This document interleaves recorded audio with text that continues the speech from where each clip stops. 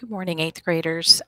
Today I would like to talk a little bit about further discussion on your PSSA um, tests that you will be taking in May. I went through, on the last session, I went through all of the type of questions, the multiple choice questions, various types of what we call the extended question, and also the TDA. So what we have when we have a TDA, we are doing a much longer writing sample.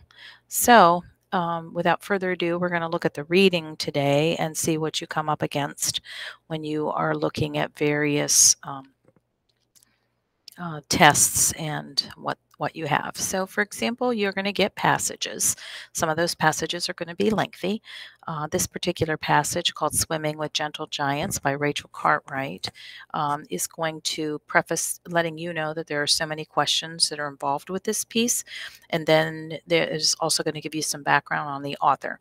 So you have Rachel Cartwright, who teaches biology at California State University, the Channel Islands, has studied trends in habitat use and humpback whale mother-calf pairs in the Hawaiian waters. So this piece is going to be nonfiction, and you are going to have to peruse and look through the piece. A lot of times these pieces are difficult to read online. However, the length that you see, it's 2.5 pages long, is typical. Now, when we're taking a look at the multiple choice questions, they're going to immediately begin to ask you things about the passage. So that is why it's important that, as arduous as it would be to read the piece, you can skim it, but I would not recommend that. You have plenty of time to do modules, so you should take the time to read through.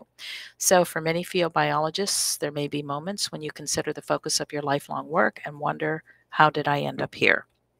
Working with humpback whales in the warm tropical waters of Hawaii, I have that moment at the start of each field season. I grew up in the north of England where, like most youngsters, my experience of the ocean was limited to my yearly bone-chilling knee-deep paddle in the murky gray waters of Blackpool, a well-known northern seaside resort. And around age 10, I managed the required 25 yards across a Fidget swimming pool. With that, I figured I had all the aquatic skills I would ever need later in life. But then fast forward more than 20 years, and here I sit poised at the side of a 20-foot-long research boat. I've traded the gray North Atlantic waters for the azure blues of the Pacific and temperate for tropical climates. But this water has no reassuring bottom close to my feet, for instead I'm looking down into 200 feet of water, and resting just below me is a 45-foot behemoth, a female humpback whale. From below her massive girth is a tiny calf that peeks out. New humpback moms rarely rest with such young calves in tow, so my teammate John Cesare and I know that in a moment not to be missed, we grab snorkels, masks, and cameras and slip gently into the water. Now, I'm not going to read a whole lot more, but here's the deal. When you're looking at a lot of these, they try to be interesting. You have to kind of read them to yourself with a little bit of interest so that you're not bored half out of your wits as you're trying to understand what you're going to be answering questions on. So the first question that I'm asked, it says, but this water had no reassuring bottom close to my feet. Now, I don't know about you, but if you've walked into a pond or if you've walked into a body of water, even a pool, and you can't put your feet down, you have to then learn how to be buoyant enough to hold yourself up on top of the water surface. So swimming, floating, of something. So why does the author include this sentence in the passage? Well, she's could be illustrating how the ocean waters are more dangerous in the summer than they are in the winter, but we aren't getting that. So that's a no. And she is comparing her current experience in the ocean with her experience in a pool as a youth. That is pretty good because we had noticed that right at the very beginning where she said she exchanged it to explain how her goal to research in the ocean is a goal that she regrets having made. We don't get any sense of that. And to establish the fact that the water conditions are an unpredictable characteristic of the ocean, she's just talking about putting her feet on the bottom. Okay. So the best answer that we have right here, and although all of them sound like they could be right, it's B, to compare her past experience in the ocean in northeast part of the country to her understanding of being in Hawaii. So the answer is B. Now, they'll do an analysis for you, and they'll let you know that the student is being asked to determine why the author has included the given sentence in the passage. And option B is the correct answer because the author includes it in her contrast as she talks about her experience in the ocean and her experience in the pool. So we get a yes and a yes on both sides of that answer. And the comparison serves to show the reader that her work as a marine biologist is challenging. And A isn't right because there's no evidence in the text to support the statement that the ocean waters are dangerous. It's never spoken.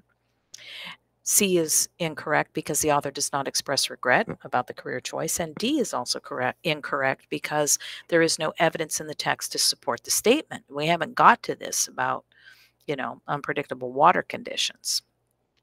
Now, the questions begin to differ because this is going to add the second question that they're posing is which idea does the author convey by writing that the newborn whale calves are tailor made for fundraising posters? Well, we know that newborns are beautiful and people are drawn to them. So, is it the newborn whale calves are the focus of extensive research? That newborn whale calves have an emotional impact on people? That sounds pretty good because you look at them and you just fall in love, like any little newborn, like a newborn puppy, for example.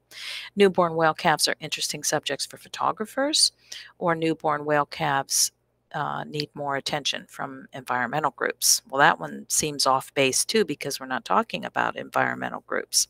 So, what we do know is that when people look at newborns in general, even if I didn't read the passage, when people look at newborn puppies, newborn kittens, newborn anything, you are drawn to the fact that it's newborn. So, that gives what we would have at B that newborn whale calves have an emotional impact on people. So the student is asked to determine which idea that the author's conveying by referring to newborn whale calves as tailor-made for fundraising posters. Well, option B is correct because people do think baby whales are appealing, and posters bearing images will help raise money. It also just draws your attention because it's a baby whale. And option A is incorrect because the phrase does not relate to the cost of conducting research. C is incorrect because the phrase does not relate to photography. And D is incorrect because the phrase does not relate to the need for more attention from environmental groups. So as you can see, there are reasons for why a question is wrong and why the only correct answer is right. So my advice on the various type of questions that you're going to see is that if you are looking at a passage, you should be able to find your answer somewhere in the passage. So always make sure that you go back to the passage if you're unsure about an answer, and you can always draw back to different windows online because most of your tests, of course, are going to be serviced to you online. So you'll have to be on a computer or your iPad. A lot like what we do in cyber when we are trying to read and learn different things through our iPad. So just to give you another heads up, we will talk about more questions and different types of questions in next week's tutoring. Take care.